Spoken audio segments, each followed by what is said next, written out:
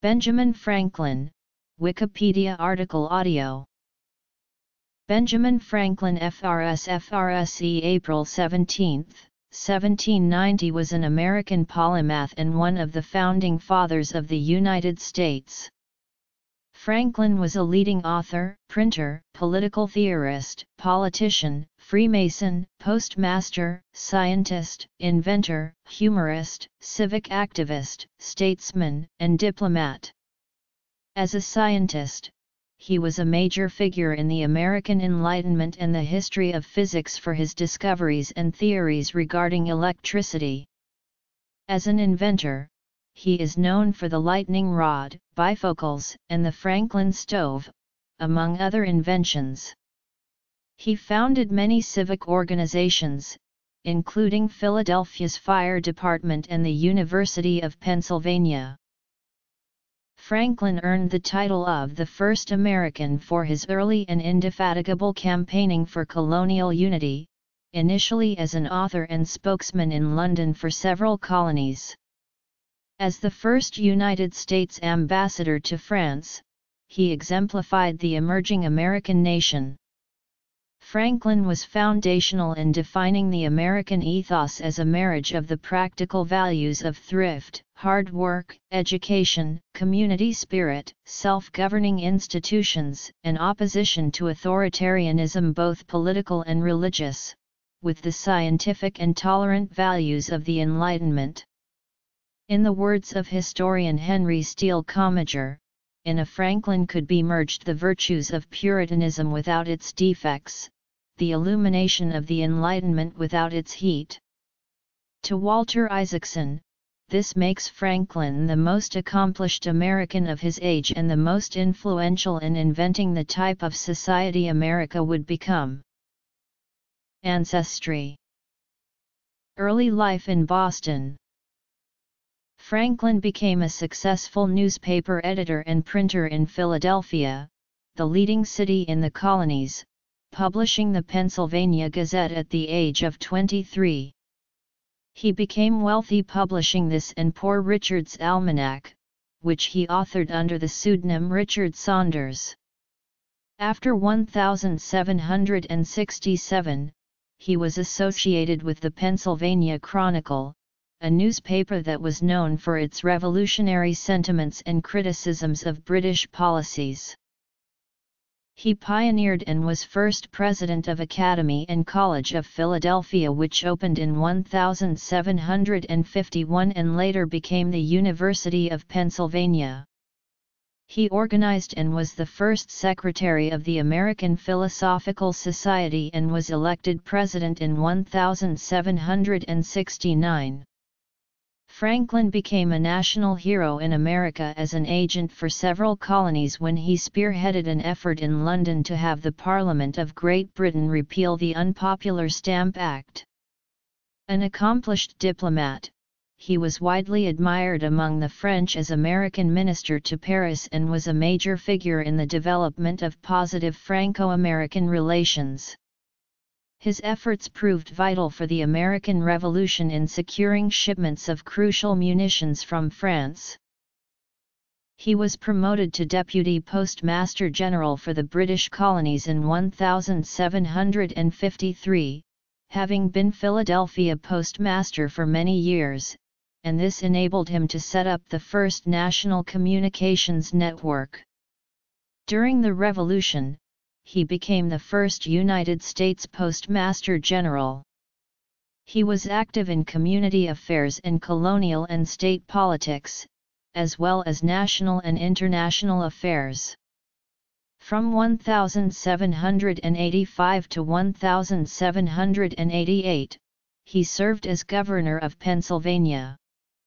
He initially owned and dealt in slaves but, by the 1750s, he argued against slavery from an economic perspective and became one of the most prominent abolitionists. His colorful life and legacy of scientific and political achievement, and his status as one of America's most influential founding fathers, have seen Franklin honored more than 2 centuries after his death on coinage and the $100 bill, warships, and the names of many towns, counties, educational institutions, and corporations, as well as countless cultural references.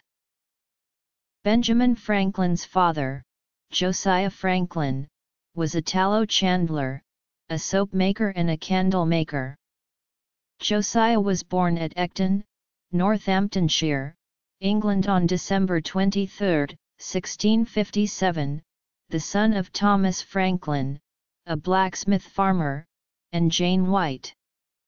Benjamin's mother, Abia Folger, was born in Nantucket, Massachusetts, on August 15, 1667, to Peter Folger, a miller and schoolteacher, and his wife, Mary Morrill Folger, a former indentured servant.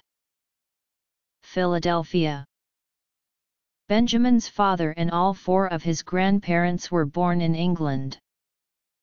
Josiah had 17 children with his 2 wives. He married his first wife, Anne Child, in about 1677 in Ecton and immigrated with her to Boston in 1683. They had 3 children before immigrating, and 4 after. Following her death, Josiah was married to Abia Folger on July 9, 1689 in the Old South Meeting House by Samuel Willard. Benjamin, their 8th child, was Josiah Franklin's 15th child and 10th and last son. Junto and Library. Benjamin's mother, Abia, was born into a Puritan family that was among the first pilgrims to flee to Massachusetts for religious freedom, when King Charles I of England began persecuting Puritans. They sailed for Boston in 1635.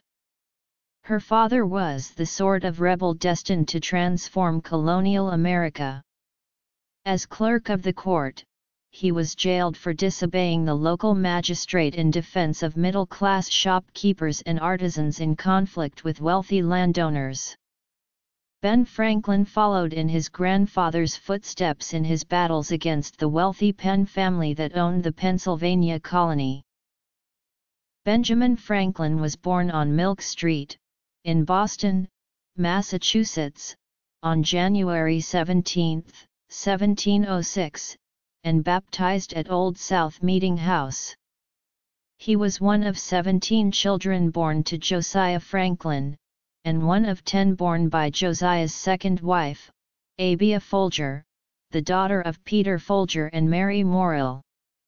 Among Benjamin's siblings were his older brother James and his younger sister Jane. Josiah wanted Ben to attend school with the clergy, but only had enough money to send him to school for 2 years. He attended Boston Latin School but did not graduate. He continued his education through voracious reading. Although his parents talked of the church as a career for Franklin, his schooling ended when he was 10.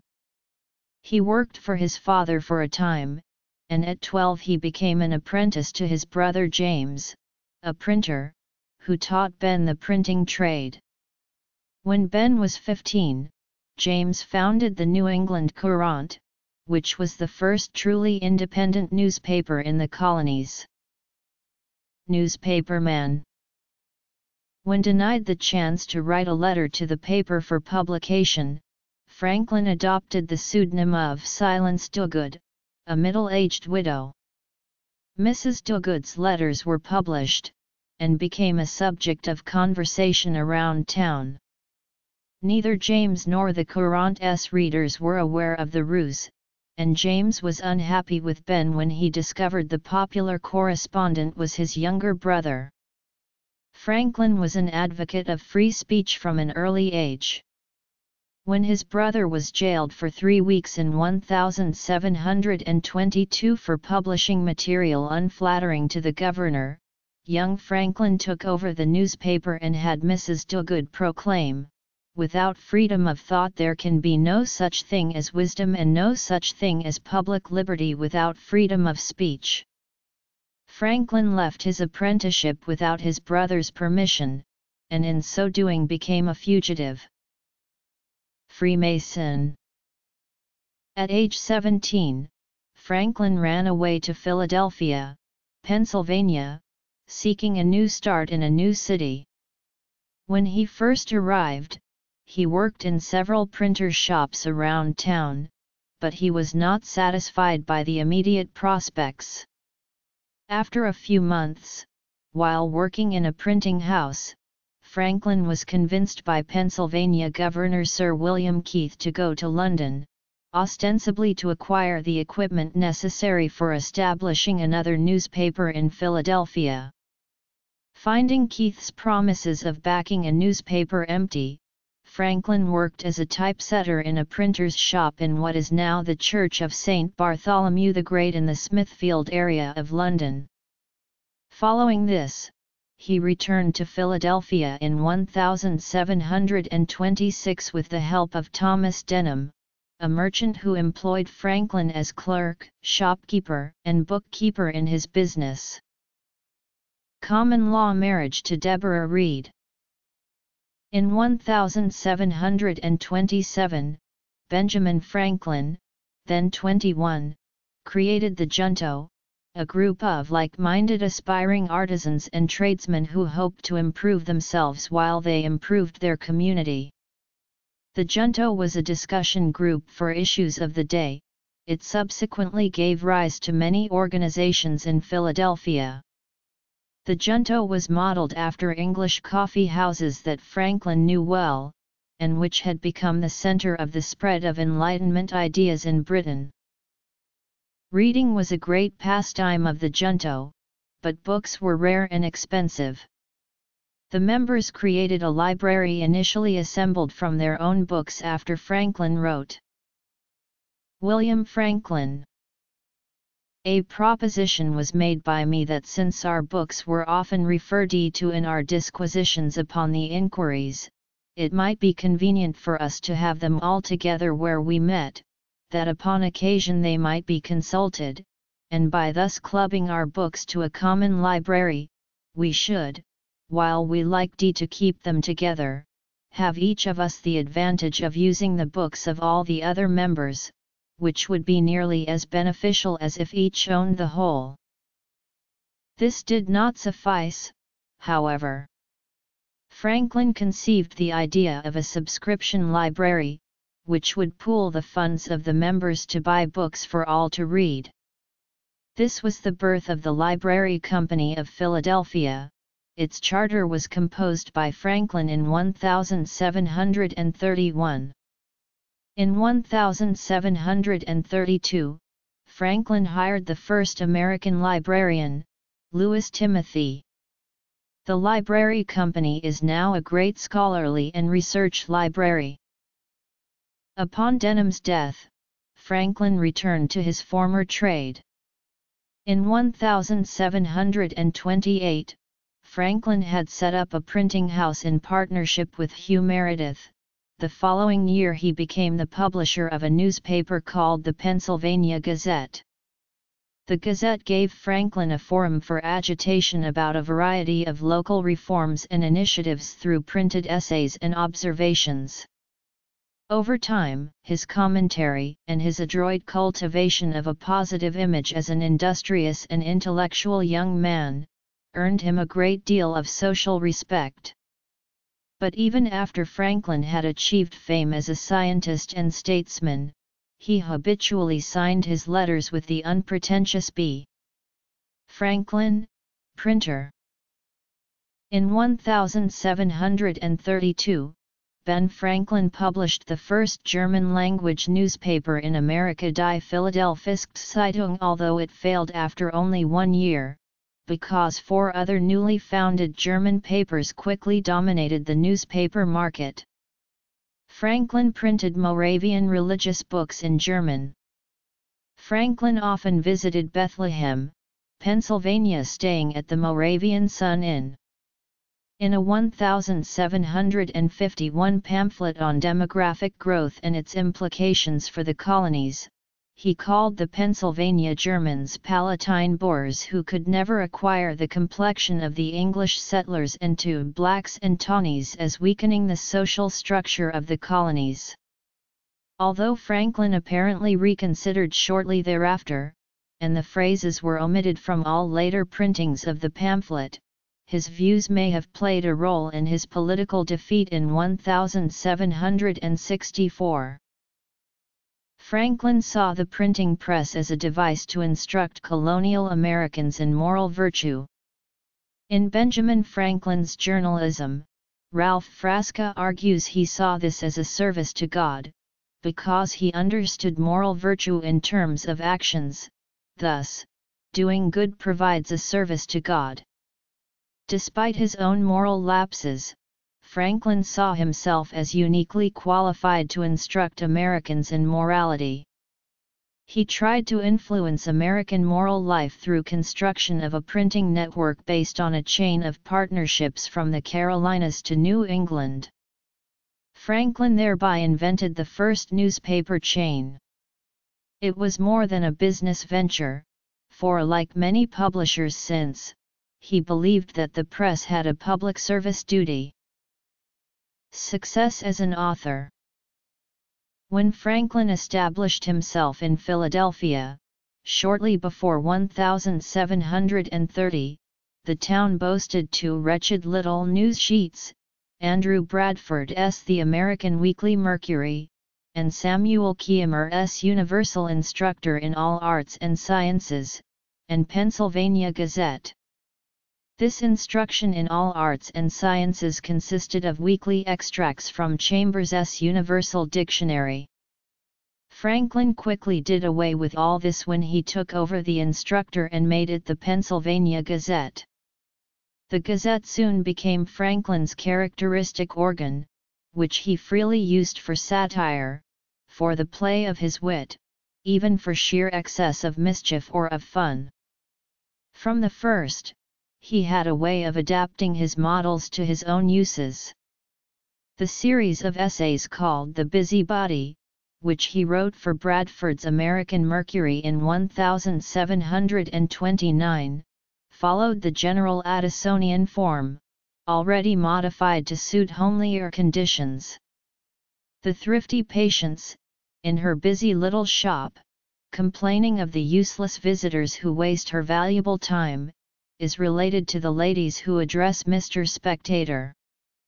The busybody himself is a true censor morum, as Isaac Bickerstaff had been in the Tatler. And a number of the fictitious characters, Rhydontius, Eugenius, Cato, and Credico, represent traditional 18th-century classicism. Even this Franklin could use for contemporary satire, since Credico, the Hussar philosopher, is evidently a portrait of Franklin's rival, Samuel Keimer. Inventions and scientific inquiries. As time went on, Franklin depended less on his literary conventions, and more on his own native humor.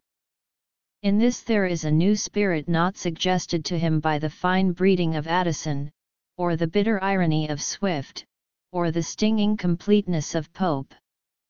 The brilliant little pieces Franklin wrote for his Pennsylvania Gazette have an imperishable place in American literature. An Address to the Public, A Plan for Improving the Condition of the Free Blacks, Sidi Mehemet Ibrahim on the Slave Trade.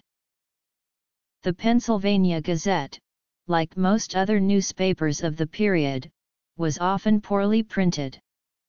Franklin was busy with 100 matters outside of his printing office, and never seriously attempted to raise the mechanical standards of his trade. Nor did he ever properly edit or collate the chance medley of stale items that passed for news in the Gazette. His influence on the practical side of journalism was minimal. On the other hand, his advertisements of books show his very great interest in popularizing secular literature. Undoubtedly his paper contributed to the broader culture that distinguished Pennsylvania from her neighbors before the Revolution. Like many publishers, Franklin built up a bookshop in his printing office. He took the opportunity to read new books before selling them. Franklin had mixed success in his plan to establish an intercolonial network of newspapers that would produce a profit for him and disseminate virtue. He began in Charleston, South Carolina, in 1731. After the second editor died, his widow Elizabeth Timothy took over and made it a success, 1738–46. She was one of the colonial era's first woman printers. For 3 decades Franklin maintained a close business relationship with her and her son Peter, who took over in 1746. The Gazette had a policy of impartiality in political debates, while creating the opportunity for public debate, which encouraged others to challenge authority. Editor Peter Timothy avoided blandness and crude bias, and after 1765 increasingly took a patriotic stand in the growing crisis with Great Britain. However, Franklin's Connecticut Gazette proved unsuccessful. The state of Franklin, a short-lived independent state formed during the American Revolutionary War, counties in at least 16 U.S. states, several major landmarks in and around Philadelphia, Pennsylvania, Franklin's longtime home, including Franklin and Marshall College in nearby Lancaster, Franklin Field, a football field once home to the Philadelphia Eagles of the National Football League and the home field of the University of Pennsylvania Quakers since 1895, the Benjamin Franklin Bridge across the Delaware River between Philadelphia and Camden, New Jersey. In 1731, Franklin was initiated into the local Masonic Lodge. He became Grand Master in 1734, indicating his rapid rise to prominence in Pennsylvania. That same year, he edited and published the first Masonic book in the Americas, a reprint of James Anderson's Constitutions of the Freemasons. Franklin remained a Freemason for the rest of his life. Electricity. Kite experiment and lightning rod. Population studies. Atlantic Ocean currents. At age 17 in 1723, Franklin proposed to 15-year-old Deborah Reed while a boarder in the Reed home. At that time, Reed's mother was wary of allowing her young daughter to marry Franklin, who was on his way to London at Governor Sir William Keith's request, and also because of his financial instability. Her own husband had recently died, and she declined Franklin's request to marry her daughter. Asimov, Isaac. The Kite That Won the Revolution, a biography for children that focuses on Franklin's scientific and diplomatic contributions. Fleming, Candace. Ben Franklin's Almanac, being a true account of the good gentleman's life. Athenaeum/Ann Schwart, 2003, 128 pp. ISBN 978-0689835490. While Franklin was in London, his trip was extended, and there were problems with Sir William's promises of support. Perhaps because of the circumstances of this delay, Deborah married a man named John Rogers. This proved to be a regrettable decision. Rogers shortly avoided his debts and prosecution by fleeing to Barbados with her dowry, leaving her behind. Rogers's fate was unknown, and because of bigamy laws, Deborah was not free to remarry. Franklin established a common-law marriage with Deborah Reed on September 1, 1730. They took in Franklin's recently acknowledged young illegitimate son William and raised him in their household. They had 2 children together. Their son, Francis Folger Franklin, was born in October 1732 and died of smallpox in 1736. Their daughter, Sarah Sally Franklin, was born in 1743 and grew up to marry Richard Back, have 7 children, and look after her father in his old age. Deborah's fear of the sea meant that she never accompanied Franklin on any of his extended trips to Europe, and another possible reason why they spent so much time apart is that he may have blamed her for preventing their son Francis from being vaccinated against the disease that subsequently killed him. Deborah wrote to him in November 1769 saying she was ill due to dissatisfied distress from his prolonged absence, but he did not return until his business was done. Deborah Reed Franklin died of a stroke in 1774, while Franklin was on an extended mission to England. He returned in 1775. In 1730, 24-year-old Franklin publicly acknowledged the existence of his son William, who was deemed illegitimate, as he was born out of wedlock, and raised him in his household. His mother's identity is unknown. He was educated in Philadelphia. Beginning at about age 30, William studied law in London in the early 1760s. He fathered an illegitimate son, William Temple Franklin, born February 22, 1762. The boy's mother was never identified, and he was placed in foster care. Later in 1762, William married Elizabeth Downes, daughter of a planter from Barbados.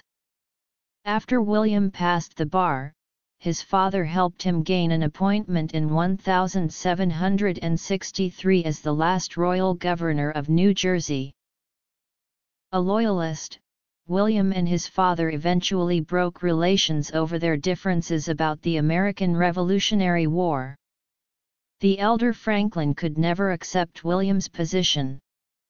Deposed in 1776 by the revolutionary government of New Jersey, William was arrested at his home in Perth Amboy at the Proprietary House and imprisoned for a time. The younger Franklin went to New York in 1782, which was still occupied by British troops.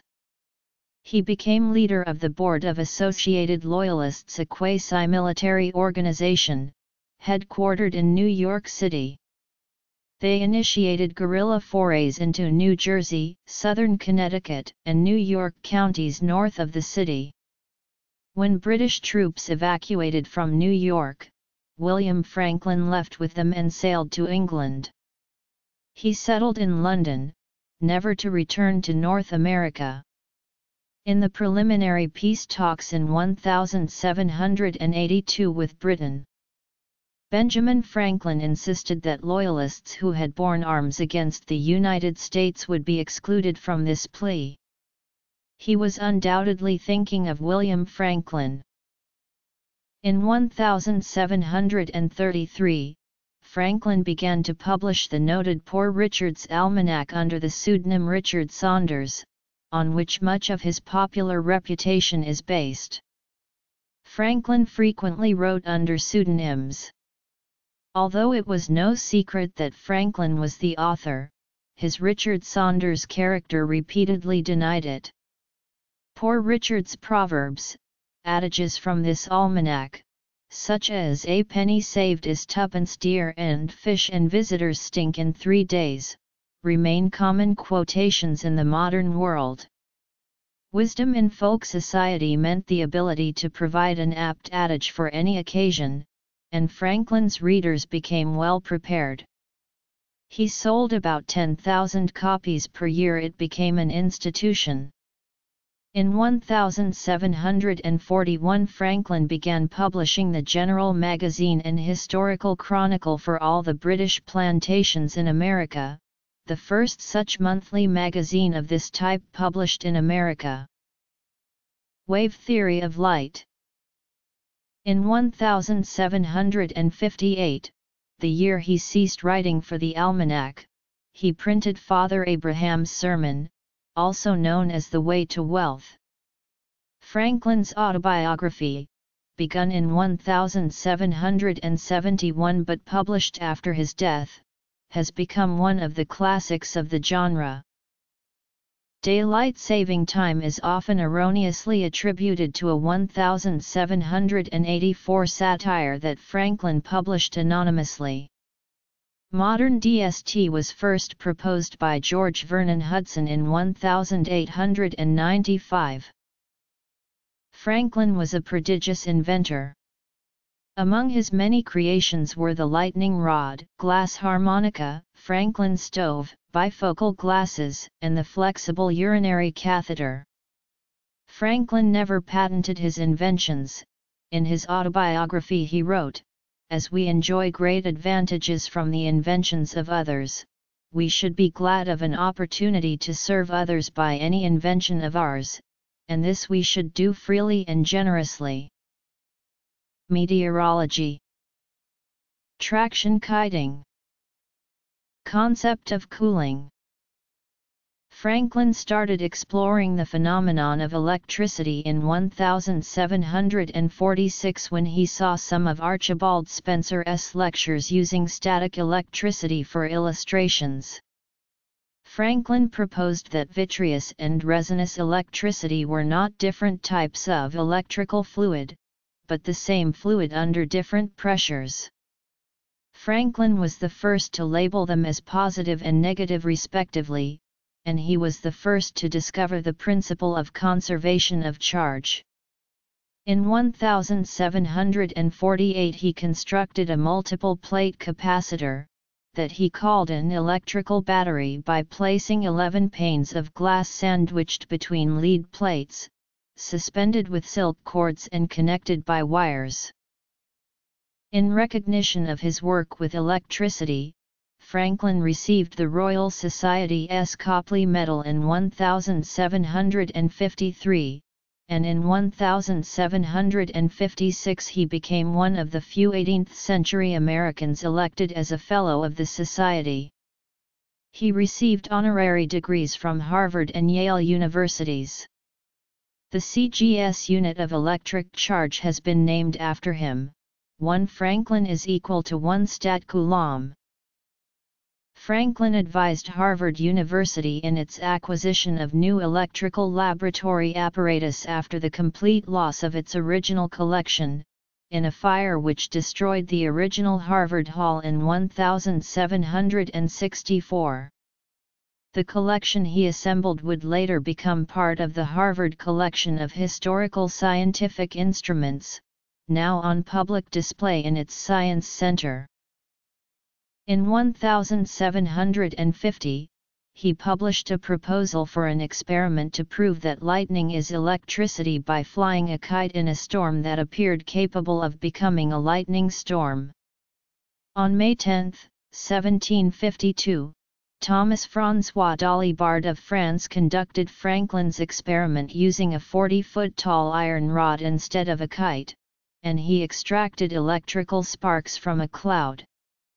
On June 15 Franklin may possibly have conducted his well-known kite experiment in Philadelphia, successfully extracting sparks from a cloud.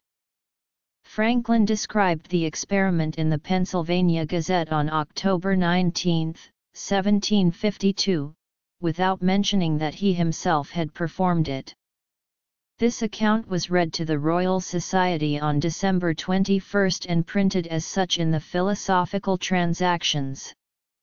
Joseph Priestley published an account with additional details in his 1767 History and Present Status of Electricity. Franklin was careful to stand on an insulator, keeping dry under a roof to avoid the danger of electric shock. Others, such as Professor George Wilhelm Richman in Russia, were indeed electrocuted in performing lightning experiments during the months immediately following Franklin's experiment. In his writings, Franklin indicates that he was aware of the dangers and offered alternative ways to demonstrate that lightning was electrical, as shown by his use of the concept of electrical ground.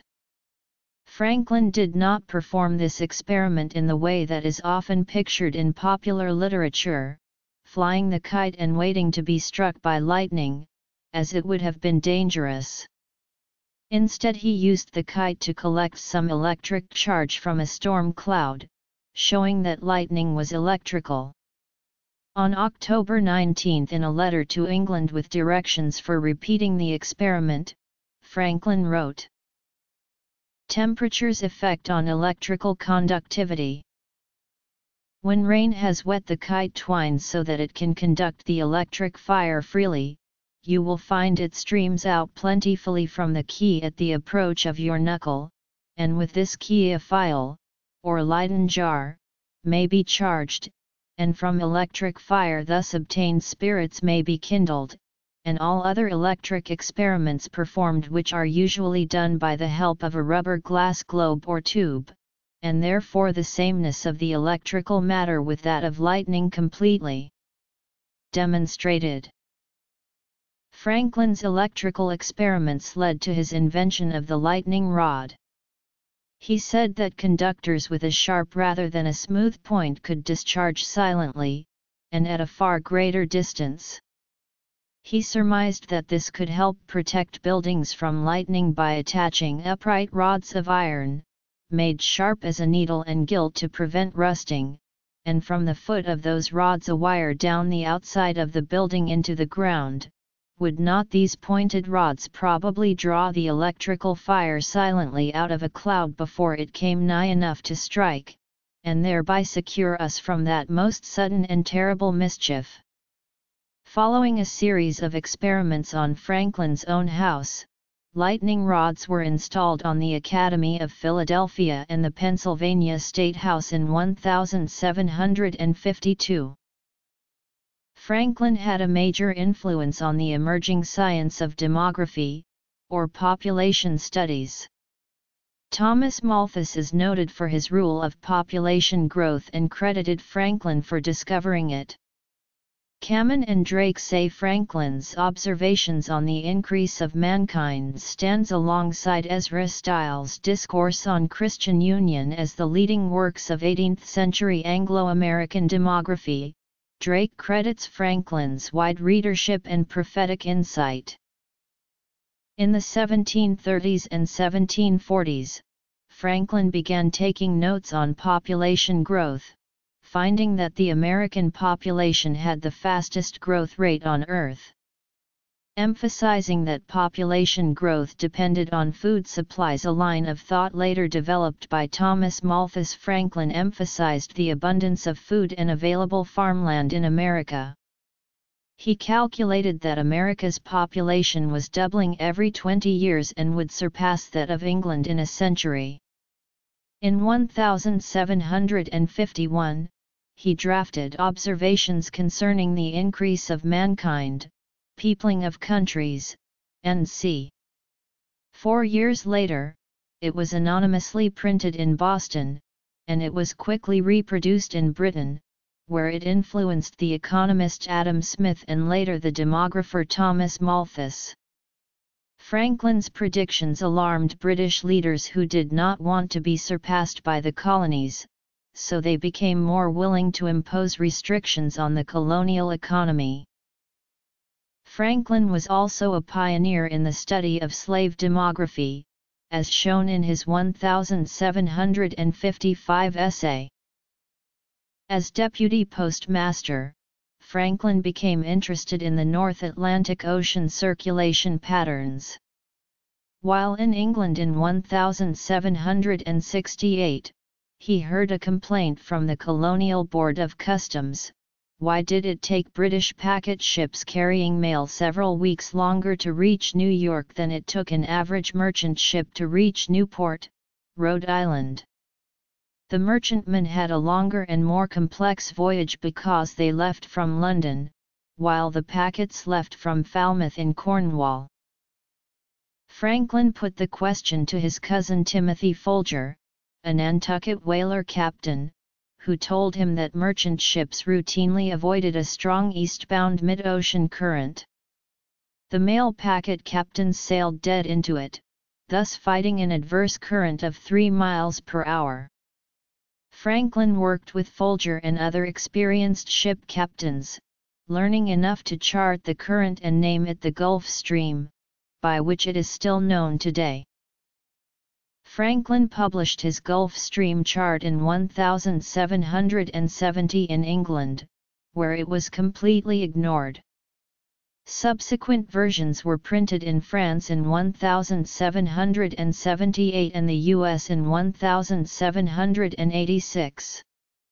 The British edition of the chart, which was the original, was so thoroughly ignored that everyone assumed it was lost forever until Phil Richardson, a Woods Hole oceanographer and Gulf Stream expert, discovered it in the Bibliothèque Nationale in Paris in 1980.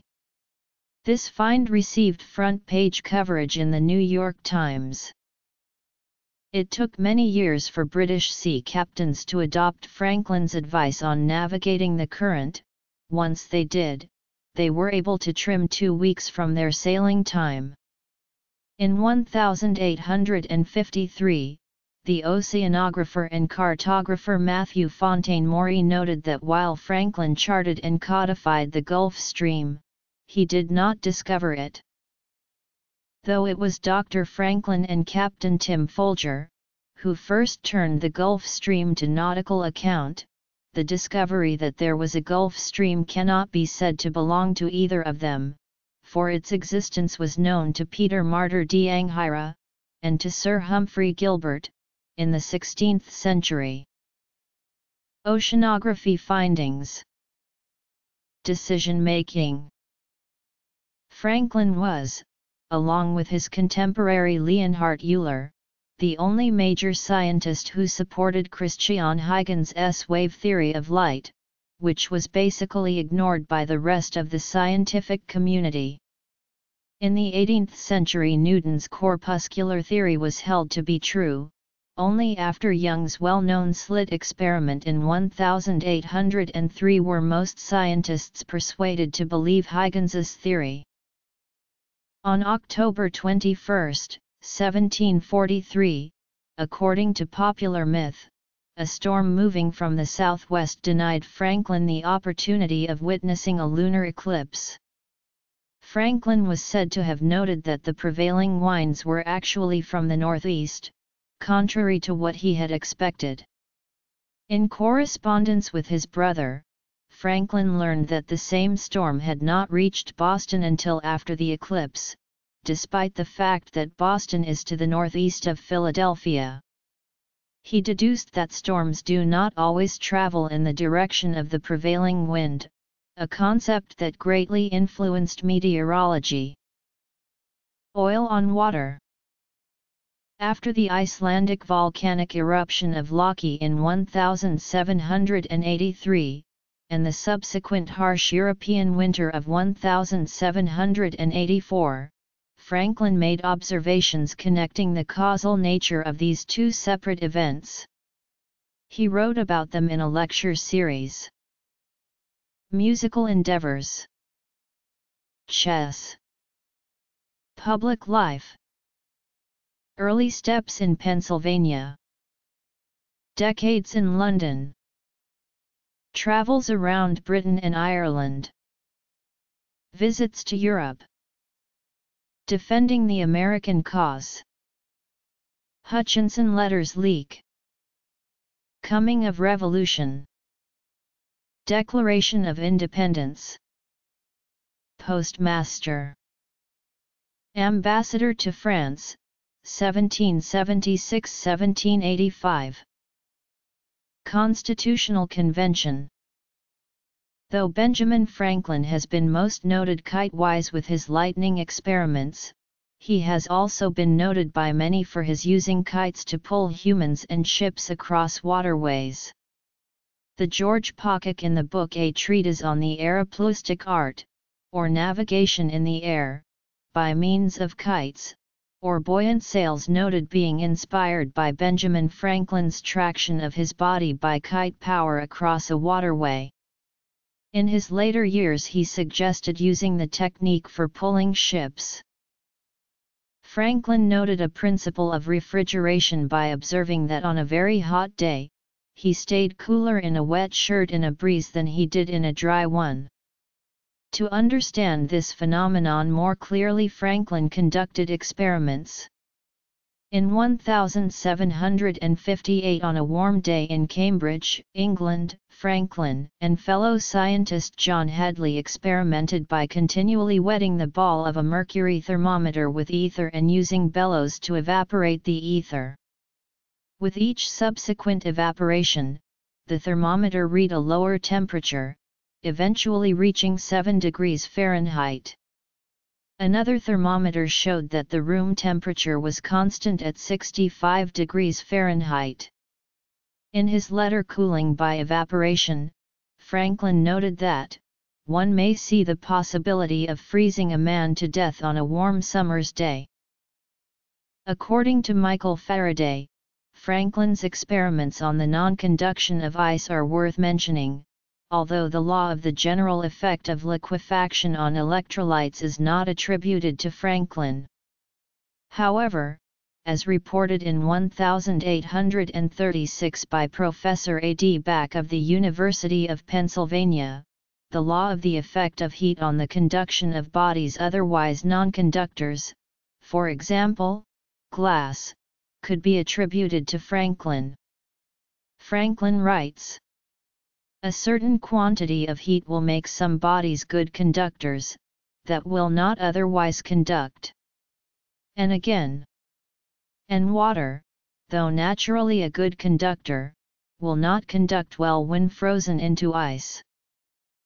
An aging Franklin accumulated all his oceanographic findings in Maritime Observations, published by the Philosophical Society's Transactions in 1786.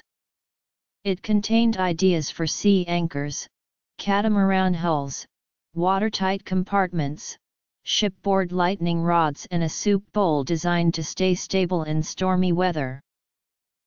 In a 1772 letter to Joseph Priestley, Franklin lays out the earliest known description of the pro and con list, a common decision-making technique, now sometimes called a decisional balance sheet. "My way is, to divide half a sheet of paper by a line into 2 columns, writing over the one pro, and over the other con.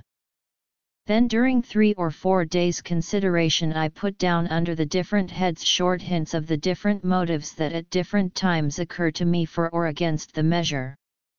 When I have thus got them all together in one view, I endeavor to estimate their respective weights, and where I find 2, 1 on each side, that seem equal, I strike them both out. If I find a reason pro equal to some 2 reasons con, I strike out the 3.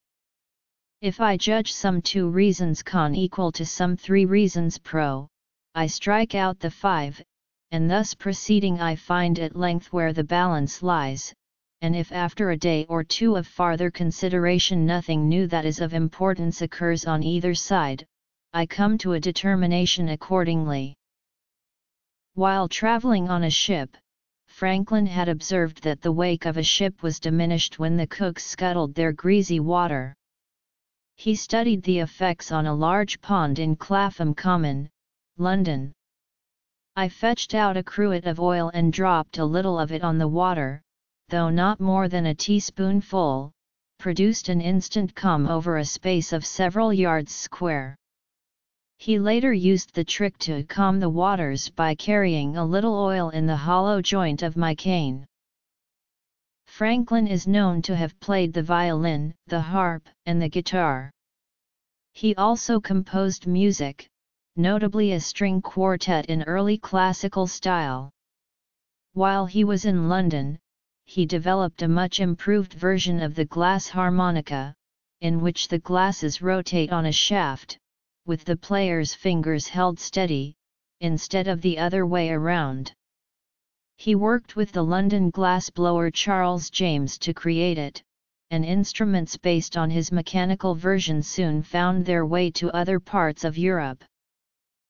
Franklin was an avid chess player.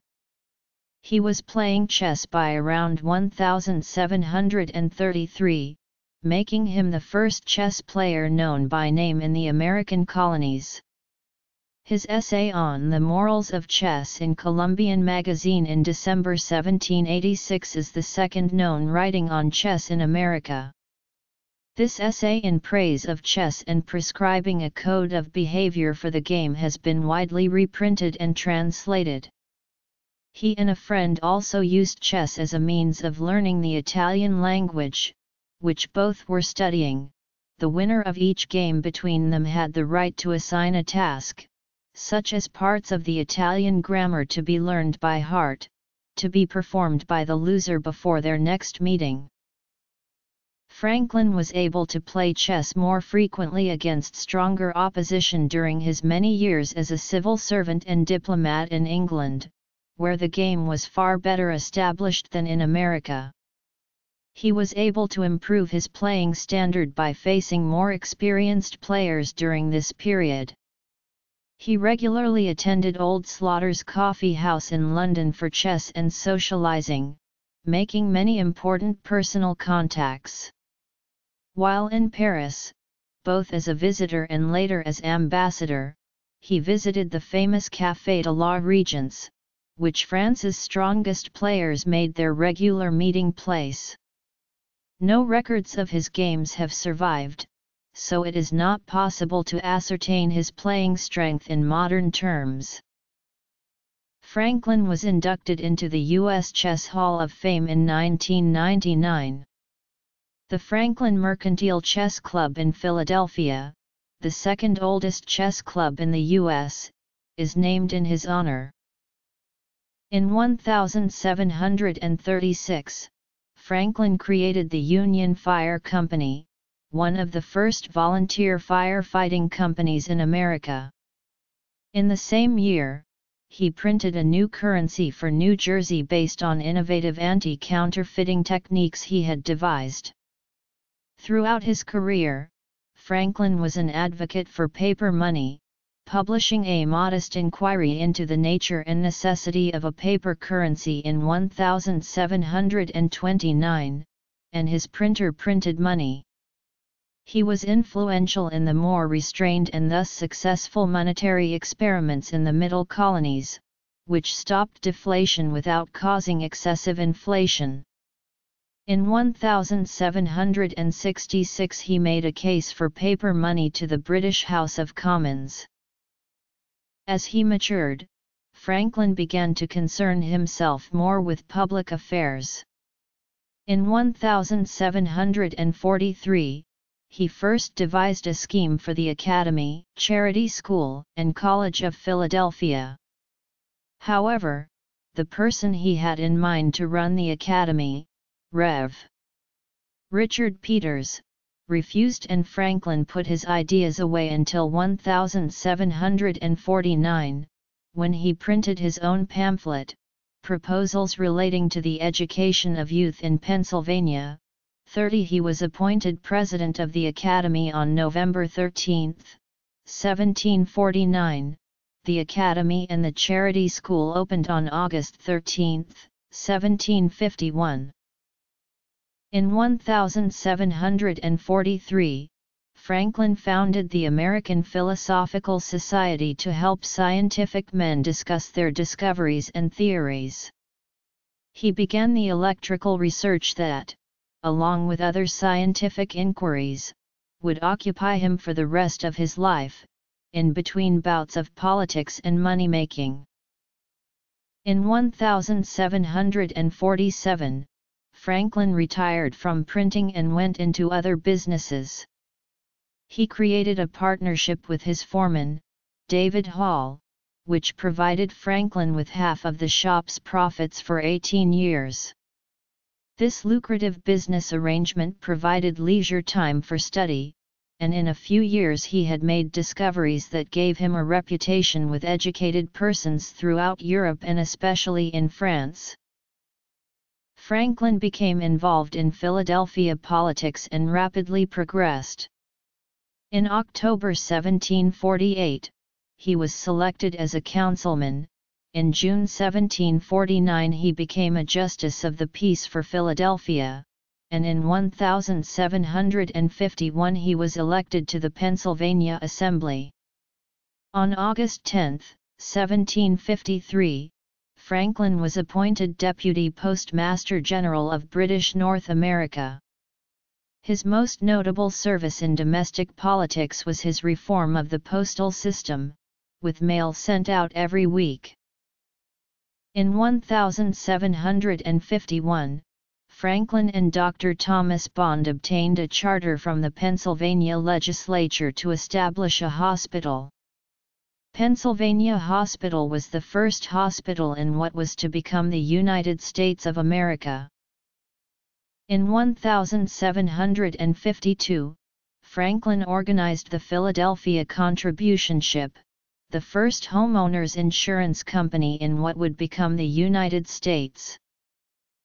Between 1750 and 1753, the educational triumvirate of Dr. Benjamin Franklin, the American Dr. Samuel Johnson of Stratford, Connecticut, and the immigrant Scottish schoolteacher Dr. William Smith built on Franklin's initial scheme and created what Bishop James Madison, president of the College of William and Mary, called a new model plan or style of American college. Franklin solicited, printed in 1752, and promoted an American textbook of moral philosophy from the American Dr. Samuel Johnson titled Elementa Philosophica to be taught in the new colleges to replace courses in denominational divinity. In June 1753, Johnson, Franklin, and Smith met in Stratford. They decided the new model college would focus on the professions, with classes taught in English instead of Latin, have subject matter experts as professors instead of one tutor leading a class for 4 years, and there would be no religious test for admission. Johnson went on to found King's College in New York City in 1754, while Franklin hired Smith as provost of the College of Philadelphia, which opened in 1755. At its first commencement, on May 17, 1757, 7 men graduated, 6 with a Bachelor of Arts and 1 as Master of Arts. It was later merged with the University of the State of Pennsylvania to become the University of Pennsylvania. The college was to become influential in guiding the founding documents of the United States. In the Continental Congress, for example, over 1/3 of the college-affiliated men who contributed the Declaration of Independence between September 4, 1774, and July 4, 1776, were affiliated with the college. In 1753, both Harvard and Yale awarded him honorary degrees.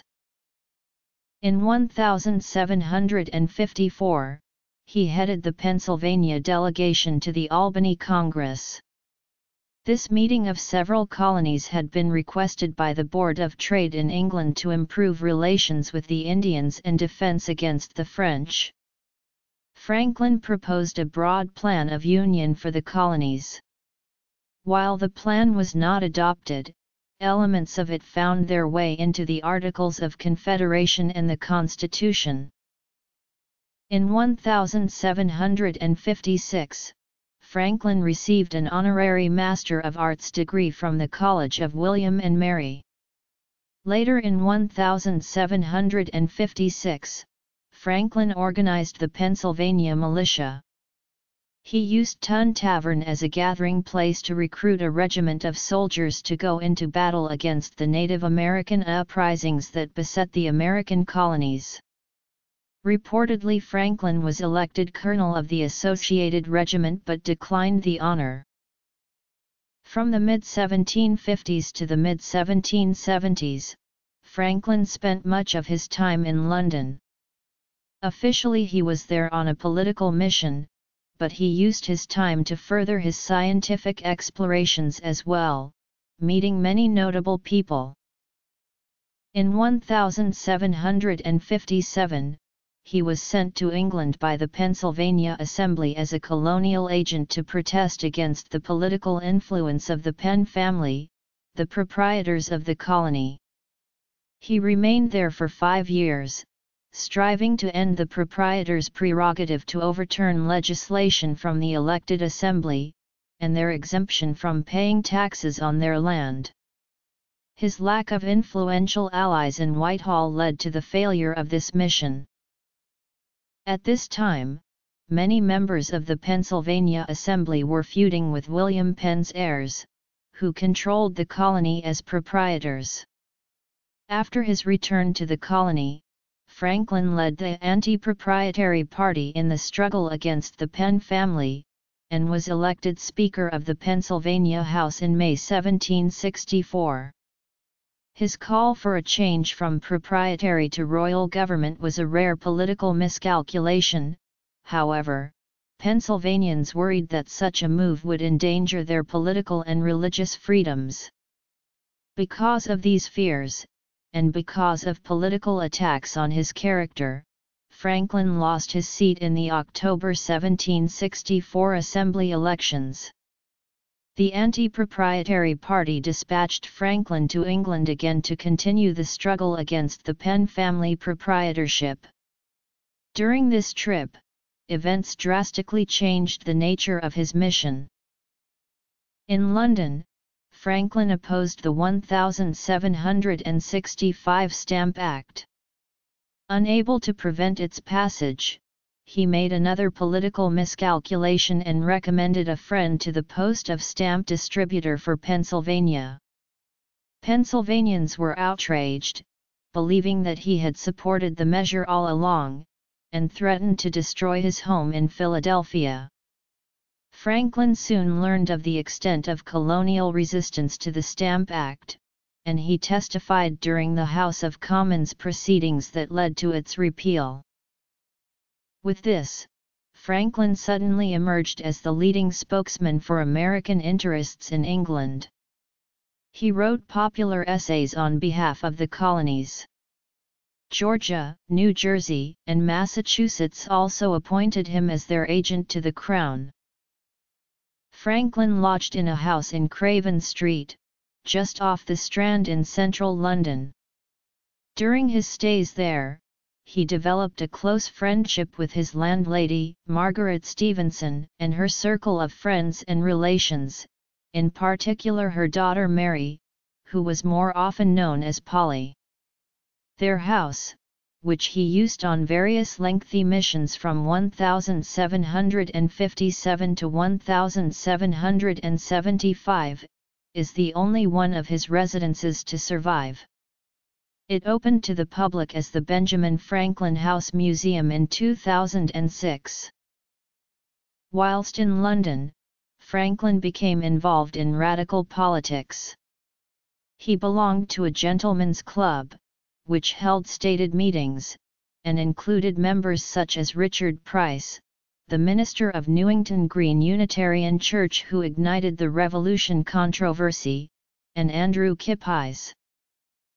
In 1756, Franklin had become a member of the Society for the Encouragement of Arts, Manufactures and Commerce, which had been founded in 1754 and whose early meetings took place in Covent Garden coffee shops. After his return to the United States in 1775, Franklin became the Society's corresponding member, continuing a close connection.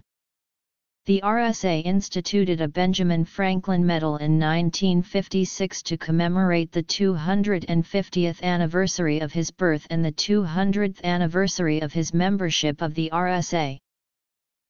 The study of natural philosophy drew him into overlapping circles of acquaintance.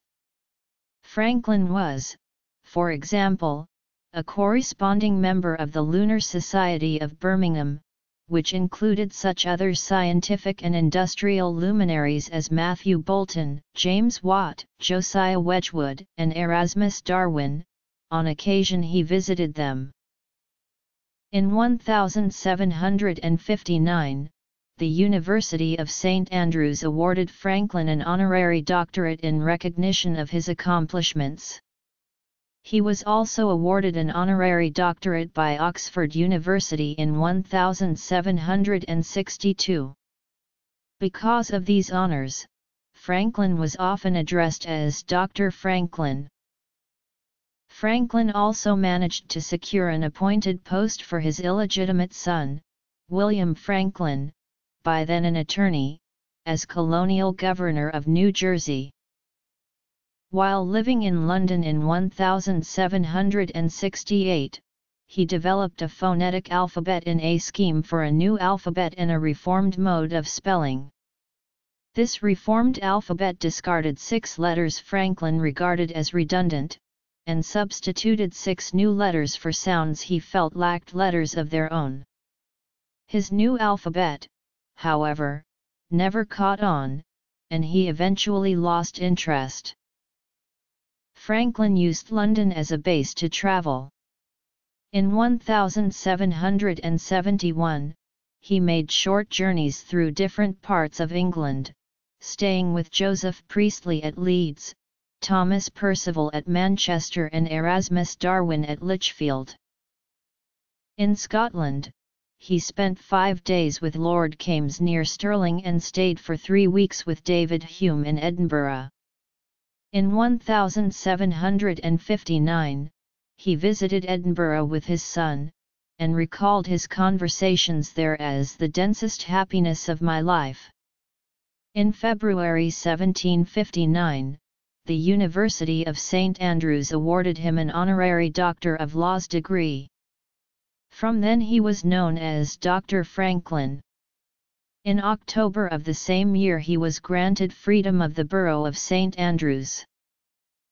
He had never been to Ireland before, and met and stayed with Lord Hillsborough, who he believed was especially attentive.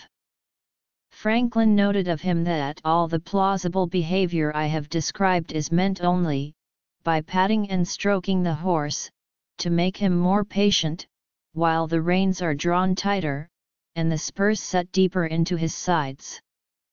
In Dublin, Franklin was invited to sit with the members of the Irish Parliament rather than in the gallery. He was the first American to receive this honor.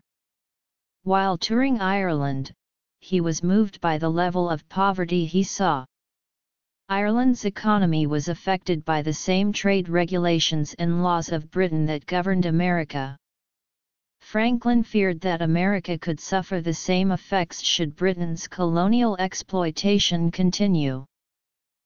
Franklin spent 2 months in German lands in 1766, but his connections to the country stretched across a lifetime. He declared a debt of gratitude to German scientist Otto von Guericke for his early studies of electricity. Franklin also co-authored the first treaty of friendship between Prussia and America in 1785. In September 1767, Franklin visited Paris with his usual traveling partner, Sir John Pringle. News of his electrical discoveries was widespread in France. His reputation meant that he was introduced to many influential scientists and politicians, and also to King Louis XV. One line of argument in Parliament was that Americans should pay a share of the costs of the French and Indian War, and that therefore taxes should be levied on them. Franklin became the American spokesman in highly publicized testimony in Parliament in 1766. He stated that Americans already contributed heavily to the defense of the empire. He said local governments had raised, outfitted, and paid 25,000 soldiers to fight France, as many as Britain itself sent, and spent many millions from American treasuries doing so in the French and Indian War alone. In 1773, Franklin published two of his most celebrated pro-American satirical essays, Rules by Which a Great Empire May be Reduced to a Small One, and An Edict by the King of Prussia.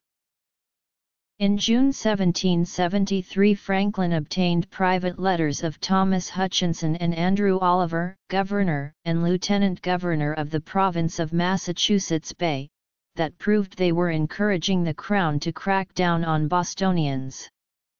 Franklin sent them to America, where they escalated the tensions. The letters were finally leaked to the public in the Boston Gazette in mid-June 1773, causing a political firestorm in Massachusetts and raising significant questions in England. The British began to regard him as the fomenter of serious trouble. Hopes for a peaceful solution ended as he was systematically ridiculed and humiliated by Solicitor General Alexander Wedderburn, before the Privy Council on January 29, 1774. He returned to Philadelphia in March 1775, and abandoned his accommodationist stance. In 1763, soon after Franklin returned to Pennsylvania from England for the first time, the western frontier was engulfed in a bitter war known as Pontiac's Rebellion.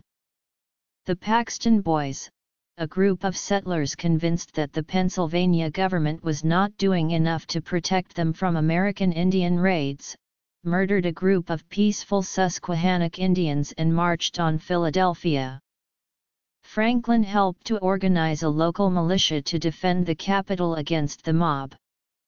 He met with the Paxton leaders and persuaded them to disperse. Franklin wrote a scathing attack against the racial prejudice of the Paxton Boys. "If an Indian injures me," he asked, "does it follow that I may revenge that injury on all Indians?" He provided an early response to British surveillance through his own network of counter-surveillance and manipulation. He waged a public relations campaign, secured secret aid, played a role in privateering expeditions, and churned out effective and inflammatory propaganda. By the time Franklin arrived in Philadelphia on May 5, 1775, after his second mission to Great Britain, the American Revolution had begun with fighting between colonials and British at Lexington and Concord. The New England militia had trapped the main British Army in Boston. The Pennsylvania Assembly unanimously chose Franklin as their delegate to the Second Continental Congress. In June 1776, he was appointed a member of the Committee of Five that drafted the Declaration of Independence. Although he was temporarily disabled by gout and unable to attend most meetings of the committee, Franklin made several small but important changes to the draft sent to him by Thomas Jefferson. At the signing, he is quoted as having replied to a comment by John Hancock that they must all hang together. "Yes, we must, indeed, all hang together, or most assuredly we shall all hang separately." Well known as a printer and publisher, Franklin was appointed Postmaster of Philadelphia in 1737, holding the office until 1753, when he and publisher William Hunter were named Deputy Postmasters General of British North America, the first to hold the office. Franklin was responsible for the British colonies from Pennsylvania north and east, as far as the island of Newfoundland. A post office for local and outgoing mail had been established in Halifax, Nova Scotia, by local stationer Benjamin Lee, on April 23, 1754, but service was irregular. Franklin opened the first post office to offer regular, monthly mail in what would later become Canada, at Halifax, on December 9, 1755. Meantime, Hunter became postal administrator in Williamsburg, Virginia, and oversaw areas south of Annapolis, Maryland. Franklin reorganized the service's accounting system, then improved speed of delivery between Philadelphia, New York, and Boston. By 1761, efficiencies led to the first profits for the colonial post office. When the lands of New France were ceded to the British under the Treaty of Paris in 1763, the new British province of Quebec was created among them, and Franklin saw mail service expanded between Montreal, Trois-Rivières, Quebec City, and New York. For the greater part of his appointment, Franklin lived in England about 3/4 of his term. Eventually, his sympathies for the rebel cause in the American Revolution led to his dismissal on January 31, 1774. On July 26, 1775, the Second Continental Congress established the United States Post Office and named Benjamin Franklin as the first United States Postmaster General. Franklin had been a postmaster for decades and was a natural choice for the position. He had just returned from England and was appointed chairman of a committee of investigation to establish a postal system. The report of the committee, providing for the appointment of a postmaster general for the 13 American colonies, was considered by the Continental Congress on July 25 and 26. On July 26, 1775, Franklin was appointed Postmaster General, the first appointed under the Continental Congress. It established a postal system that became the United States Post Office, a system that continues to operate today. In December 1776, Franklin was dispatched to France as Commissioner for the United States. He took with him as secretary his 16-year-old grandson, William Temple Franklin. They lived in a home in the Parisian suburb of Passy, donated by Jacques Donatien Le de Chaumont, who supported the United States. Franklin remained in France until 1785.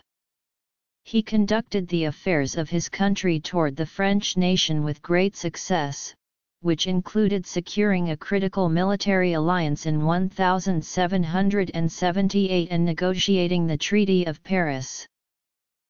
Among his associates in France was Honoré Gabriel Riquetti, Comte de Mirabeau, a French revolutionary writer, orator, and statesman who in early 1791 would be elected President of the National Assembly. In July 1784, Franklin met with Mirabeau and contributed anonymous materials that the Frenchman used in his first signed work, Considerations sur l'ordre de Cincinnatus. The publication was critical of the Society of the Cincinnati, established in the United States. Franklin and Mirabeau thought of it as a noble order, inconsistent with the egalitarian ideals of the new republic. During his stay in France, Benjamin Franklin was active as a Freemason, serving as Venerable Master of the Loge Les Neuf Sœurs from 1779 until 1781. He was the 106th member of the lodge. In 1784, when Franz Mesmer began to publicize his theory of animal magnetism, which was considered offensive by many, Louis XVI appointed a commission to investigate it. These included the chemist Antoine Lavoisier, the physician Joseph Ignace Guillotin, the astronomer Jean-Sylvain Bailly, and Benjamin Franklin. In 1781, he was elected a Fellow of the American Academy of Arts and Sciences. Franklin's advocacy for religious tolerance in France contributed to arguments made by French philosophers and politicians that resulted in Louis XVI's signing of the Edict of Versailles in November 1787. This edict effectively nullified the Edict of Fontainebleau, which had denied non-Catholics civil status and the right to openly practice their faith. Franklin also served as American minister to Sweden, although he never visited that country. He negotiated a treaty that was signed in April 1783. On August 27, 1783, in Paris, Franklin witnessed the world's first hydrogen balloon flight. Le Globe, created by Professor Jacques Charles and Les Frères Robert, was watched by a vast crowd as it rose from the Champ de Mars. Franklin became so enthusiastic that he subscribed financially to the next project to build a manned hydrogen balloon. On December 1, 1783, Franklin was seated in the special enclosure for honored guests when La Charlière took off from the Jardin des Tuileries, piloted by Jacques Charles and Nicolas Louis Robert. When he returned home in 1785, Franklin occupied a position only second to that of George Washington as the champion of American independence. Le Ray honored him with a commissioned portrait painted by Joseph Duplessis, which now hangs in the National Portrait Gallery of the Smithsonian Institution in Washington, D.C. After his return, Franklin became an abolitionist and freed his 2 slaves. He eventually became president of the Pennsylvania Abolition Society. In 1787, Franklin served as a delegate to the Philadelphia Convention. He held an honorary position and seldom engaged in debate. He is the only founding father who is a signatory of all 4 of the major documents of the founding of the United States: the Declaration of Independence, the Treaty of Alliance with France, the Treaty of Paris, and the United States Constitution. President of Pennsylvania. Virtue, religion, and personal beliefs. 13 virtues. Slavery. Death. Legacy. Bequest. Franklin on U.S. postage. In 1787, a group of prominent ministers in Lancaster, Pennsylvania, proposed the foundation of a new college named in Franklin's honor. Franklin donated £200 towards the development of Franklin College. Between 1771 and 1788, he finished his autobiography. While it was at first addressed to his son, it was later completed for the benefit of mankind at the request of a friend. Franklin strongly supported the right to freedom of speech. In those wretched countries where a man cannot call his tongue his own, he can scarce call anything his own. Whoever would overthrow the liberty of a nation must begin by subduing the freeness of speech. Without freedom of thought there can be no such thing as wisdom, and no such thing as public liberty without freedom of speech, which is the right of every man. Special balloting conducted October 18, 1785, unanimously elected Franklin the 6th President of the Supreme Executive Council of Pennsylvania, replacing John Dickinson. The office was practically that of governor. Franklin held that office for slightly over 3 years, longer than any other, and served the constitutional limit of 3 full terms. Shortly after his initial election he was re-elected to a full term on October 29, 1785, and again in the fall of 1786 and on October 31, 1787. In that capacity he served as host to the Constitutional Convention of 1787 in Philadelphia. Like the other advocates of republicanism, Franklin emphasized that the new republic could survive only if the people were virtuous. All his life he explored the role of civic and personal virtue, as expressed in Poor Richard's aphorisms. Franklin felt that organized religion was necessary to keep men good to their fellow men, but rarely attended religious services himself. When Franklin met Voltaire in Paris and asked his fellow member of the Enlightenment vanguard to bless his grandson, Voltaire said in English, "God and liberty," and added, "This is the only appropriate benediction for the grandson of Monsieur Franklin." Franklin's parents were both pious Puritans.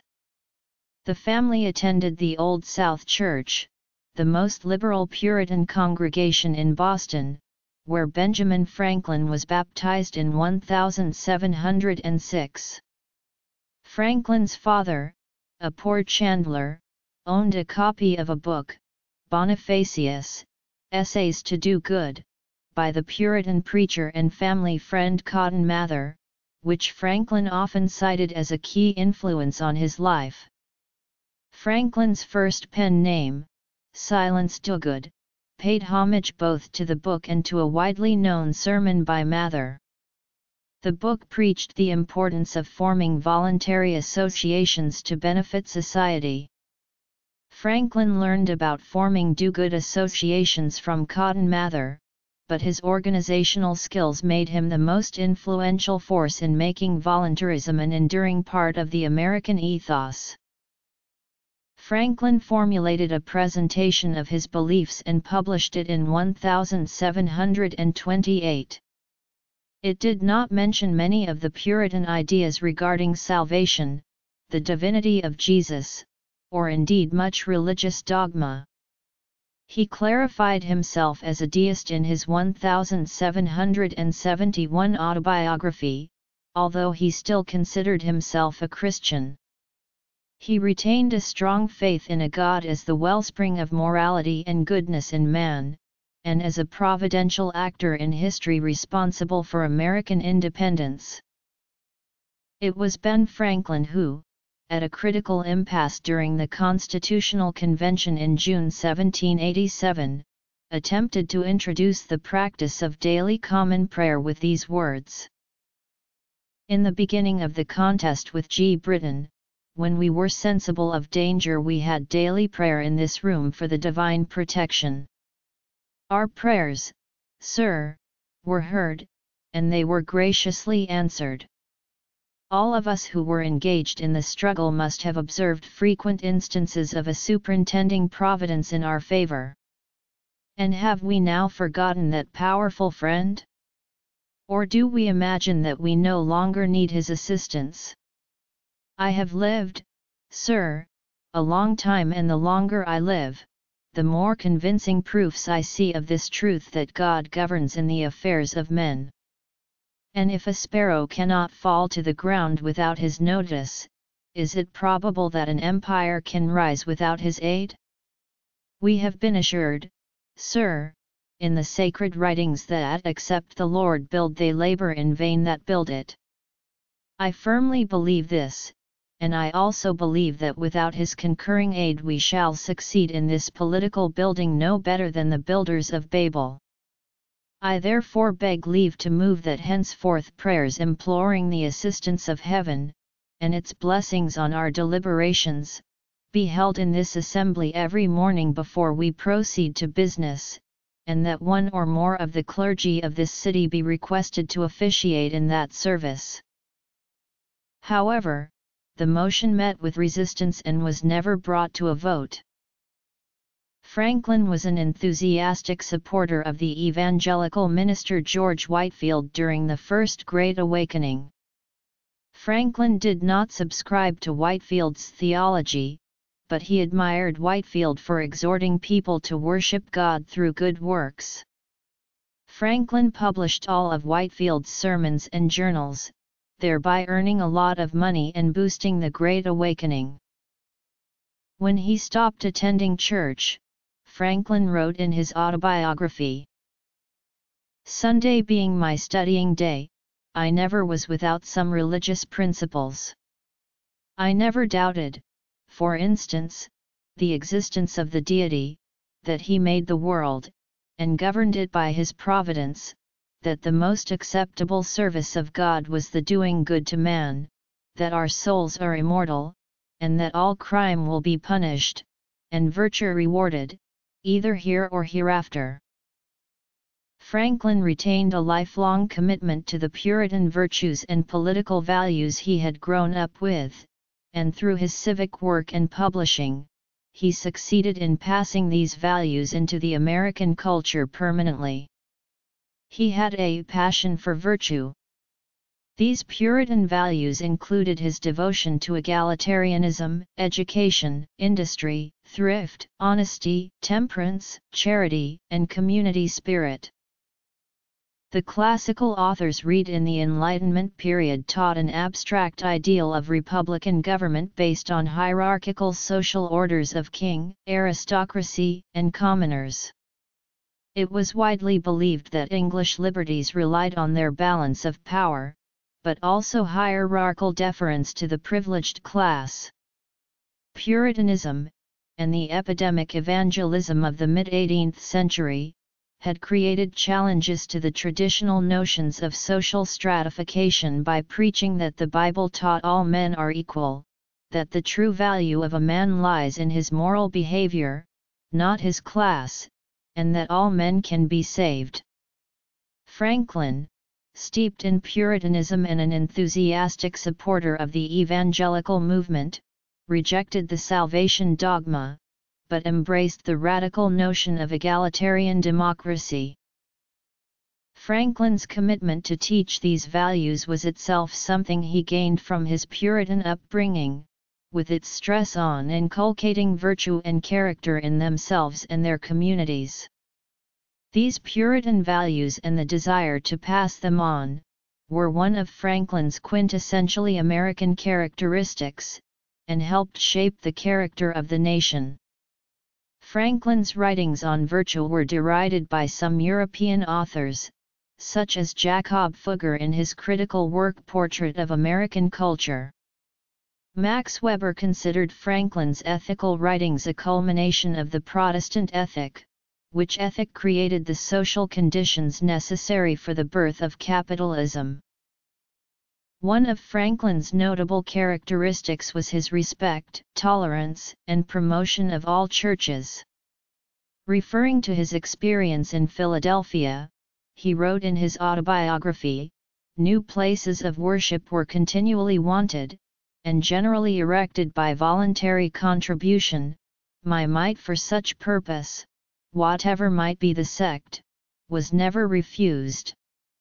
He helped create a new type of nation that would draw strength from its religious pluralism. The evangelical revivalists who were active mid-century, such as Franklin's friend and preacher, George Whitefield, were the greatest advocates of religious freedom, claiming liberty of conscience to be an inalienable right of every rational creature. Whitefield's supporters in Philadelphia, including Franklin, erected a large, new hall, that could provide a pulpit to anyone of any belief. Franklin's rejection of dogma and doctrine and his stress on the God of ethics and morality and civic virtue made him the prophet of tolerance. Franklin composed a parable against persecution, an apocryphal 51st chapter of Genesis in which God teaches Abraham the duty of tolerance. While he was living in London in 1774, he was present at the birth of British Unitarianism, attending the inaugural session of the Essex Street Chapel, at which Theophilus Lindsay drew together the first avowedly Unitarian congregation in England. This was somewhat politically risky, and pushed religious tolerance to new boundaries, as a denial of the doctrine of the Trinity was illegal until the 1813 Act. Although Franklin's parents had intended for him to have a career in the church, Franklin as a young man adopted the Enlightenment religious belief in deism, that God's truths can be found entirely through nature and reason. I soon became a thorough deist.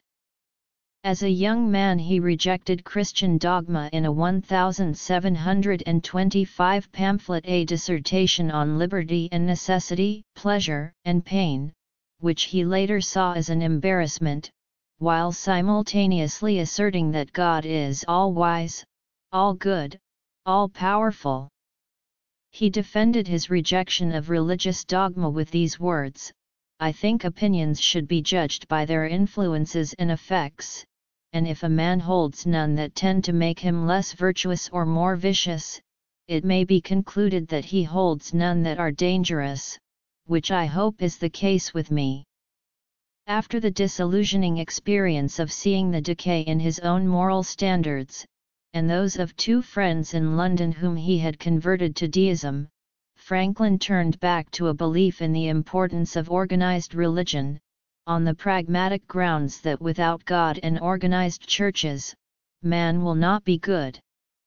Moreover, because of his proposal that prayers be said in the Constitutional Convention of 1787, many have contended that in his later life Franklin became a pious Christian.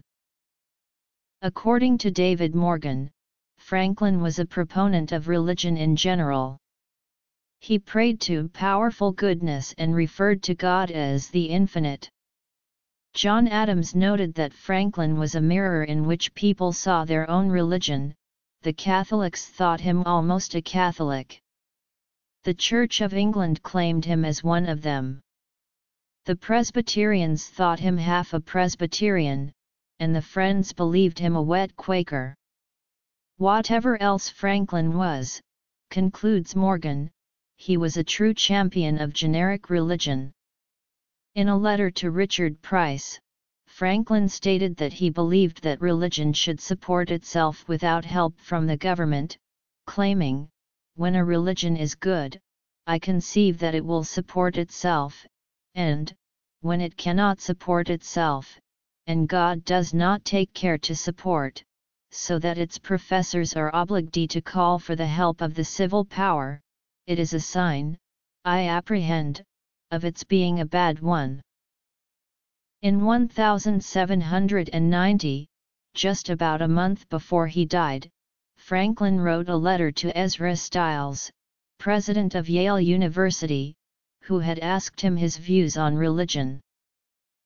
As to Jesus of Nazareth, my opinion of whom you particularly desire, I think the system of morals and his religion, as he left them to us, the best the world ever saw or is likely to see, but I apprehend it has received various corrupt changes, and I have, with most of the present dissenters in England, some doubts as to his divinity, though it is a question I do not dogmatize upon, having never studied it, and I think it needless to busy myself with it now, when I expect soon an opportunity of knowing the truth with less trouble. I see no harm, however, in its being believed, if that belief has the good consequence, as it probably has, of making his doctrines more respected and better observed, especially as I do not perceive that the Supreme takes it amiss, by distinguishing the unbelievers in his government of the world with any particular marks of his displeasure. On July 4, 1776, Congress appointed a three-member committee composed of Franklin, Thomas Jefferson, and John Adams to design the Great Seal of the United States. Franklin's proposal featured the motto, "Rebellion to tyrants is obedience to God," and a scene from the Book of Exodus, with Moses, the Israelites, the pillar of fire, and George III depicted as Pharaoh. The design that was produced was never acted upon by Congress, and the Great Seal's design was not finalized until a third committee was appointed in 1782. Franklin sought to cultivate his character by a plan of 13 virtues, which he developed at age 20 and continued to practice in some form for the rest of his life. His autobiography lists his 13 virtues as. Franklin did not try to work on them all at once. Instead, he would work on one and only one each week, leaving all others to their ordinary chance. While Franklin did not live completely by his virtues, and by his own admission he fell short of them many times, he believed the attempt made him a better man, contributing greatly to his success and happiness, which is why in his autobiography, he devoted more pages to this plan than to any other single point. In his autobiography Franklin wrote, "I hope, therefore, that some of my descendants may follow the example and reap the benefit." When Franklin was young, African slavery was common and virtually unchallenged throughout the British colonies. During his lifetime, slaves were numerous in Philadelphia. In 1750, half the persons in Philadelphia who had established probate estates owned slaves. Dock workers in the city consisted of 15% slaves. Franklin owned as many as 7 slaves, 2 males who worked in his household and his shop. Franklin posted paid ads for the sale of slaves and for the capture of runaway slaves and allowed the sale of slaves in his general store. Franklin profited from both the international and domestic slave trade, even criticizing slaves who had run off to join the British Army during the colonial wars of the 1740s and 1750s. Franklin, however, later became a cautious abolitionist and became an outspoken critic of landed gentry slavery. In 1758, Franklin advocated the opening of a school for the education of black slaves in Philadelphia. Franklin took 2 slaves to England with him, Peter and King left his service there in 1756. By 1758 he was working for a lady in Suffolk. Whether Franklin could have compelled King's return is open to doubt in the light of earlier English common law decisions and the subsequent case of Shanley v. Harvey, but in fact he did not do so. After returning from England in 1762, Franklin became more anti-slavery. By 1770, Franklin had freed his slaves and attacked the system of slavery and the international slave trade. Franklin, however, refused to publicly debate the issue of slavery at the 1787 Constitutional Convention. Franklin tended to take both sides of the issue of slavery, never fully divesting himself from the institution. In his later years, as Congress was forced to deal with the issue of slavery, Franklin wrote several essays that stressed the importance of the abolition of slavery and of the integration of blacks into American society. These writings included: in 1790, Quakers from New York and Pennsylvania presented their petition for abolition to Congress. Their argument against slavery was backed by the Pennsylvania Abolitionist Society and its president, Benjamin Franklin. Franklin suffered from obesity throughout his middle-aged and later years, which resulted in multiple health problems, particularly gout, which worsened as he aged. In poor health during the signing of the U.S. Constitution in 1787, he was rarely seen in public from then until his death. Benjamin Franklin died from pleuritic attack at his home in Philadelphia on April 17, 1790, at age 84. His death is described in the book The Life of Benjamin Franklin, quoting from the account of Dr. John Jones.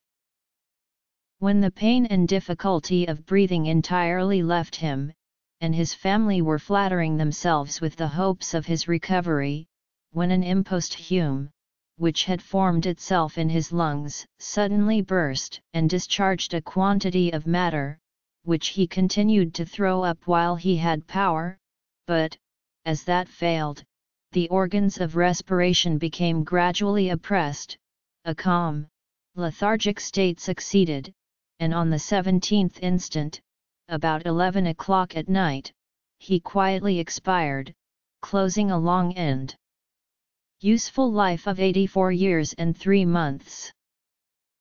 Approximately 20,000 people attended his funeral. He was interred in Christ Church Burial Ground in Philadelphia. In 1728, aged 22, Franklin wrote what he hoped would be his own epitaph. The body of B. Franklin Printer, like the cover of an old book, its contents torn out, and stripped of its lettering and gilding, lies here, food for worms. But the work shall not be wholly lost, for it will, as he believed, appear once more, in a new and more perfect edition, corrected and amended by the author.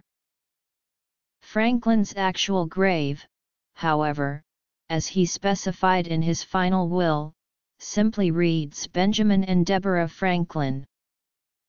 A signer of both the Declaration of Independence and the Constitution, Franklin is considered one of the founding fathers of the United States. His pervasive influence in the early history of the nation has led to his being jocularly called the only President of the United States who was never President of the United States. Franklin's likeness is ubiquitous. Since 1928, it has adorned American $100 bills, which are sometimes referred to in slang as Benjamins or Franklins. From 1948 to 1963, Franklin's portrait was on the $50.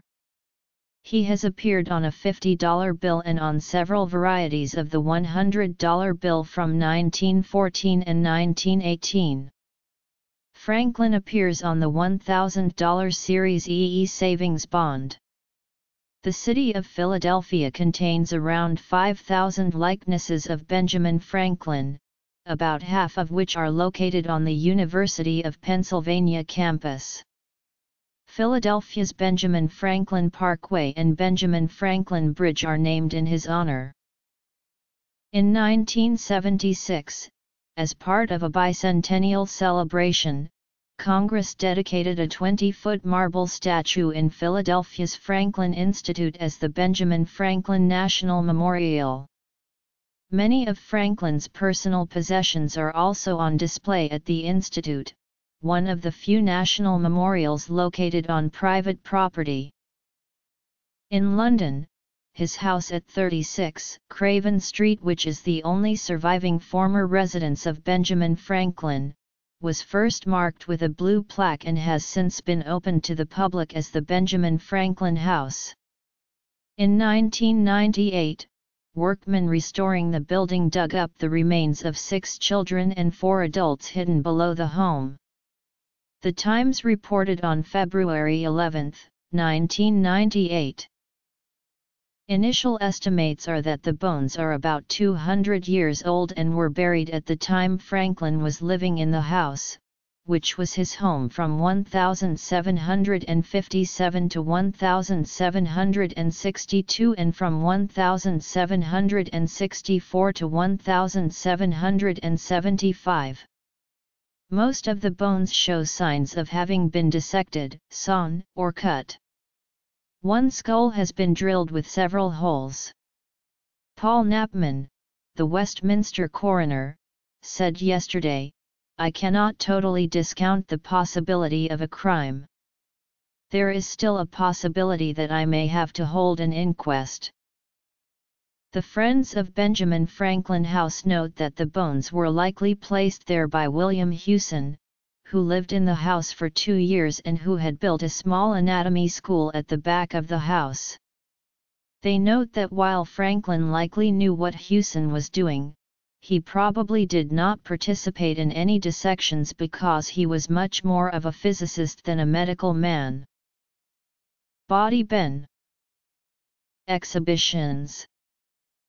Places and things named after Benjamin Franklin. Biographies. Scholarly studies. Historiography. Primary sources. Biographical and guides. Online writings. Autobiography. In the arts.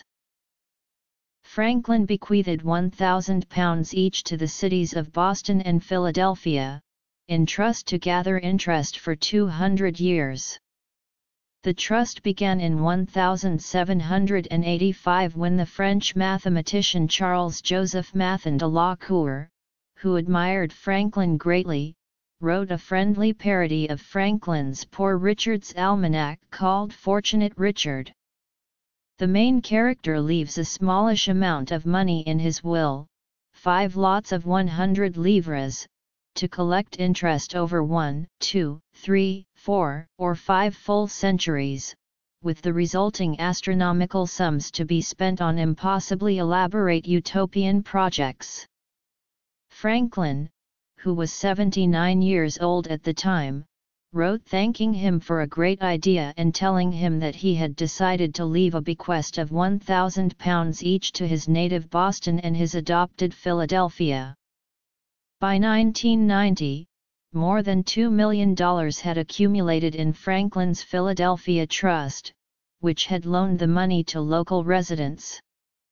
From 1940 to 1990, the money was used mostly for mortgage loans. When the trust came due, Philadelphia decided to spend it on scholarships for local high school students. Franklin's Boston Trust Fund accumulated almost $5 million during that same time. At the end of its first 100 years, a portion was allocated to help establish a trade school that became the Franklin Institute of Boston, and the whole fund was later dedicated to supporting this institute. Benjamin Franklin is a prominent figure in American history comparable to Washington, Jefferson, and Lincoln, and as such he has been honored on U.S. postage stamps many times. The image of Franklin, the first Postmaster General of the United States, occurs on the face of U.S. postage more than any other notable American save that of George Washington. Franklin appeared on the first U.S. postage stamp issued in 1847. From 1908 through 1923 the U.S. Post Office issued a series of postage stamps commonly referred to as the Washington-Franklin issues where, along with George Washington, Franklin was depicted many times over a 14-year period, the longest run of any one series in U.S. postal history. Along with the regular issue stamps, Franklin, however, only appears on a few commemorative stamps. Some of the finest portrayals of Franklin on record can be found on the engravings inscribed on the face of U.S. postage. Advice to a Friend on Choosing a Mistress is a letter written by Benjamin Franklin, dated June 25, 1745, in which Franklin gives advice to a young man about channeling sexual urges. Due to its licentious nature, the letter was not published in collections of Franklin's papers during the 19th century. Federal court decisions from the mid to late 20th century cited the document as a reason for overturning obscenity laws, using it to make a case against censorship. The Princess and the Patriot, Ekaterina Dashkova, Benjamin Franklin, and the Age of Enlightenment exhibition opened in Philadelphia in February 2006 and ran through December 2006. Benjamin Franklin and Dashkova met only once, in Paris in 1781. Franklin was 75, and Dashkova was 37. Franklin invited Dashkova to become the first woman to join the American Philosophical Society. She was the only woman so honored for another 80 years. Later, Dashkov reciprocated by making him the first American member of the Russian Academy of Sciences. As a founding father of the United States, Franklin's name has been attached to many things. Among these are: for young readers, President of Pennsylvania, Ambassador to France.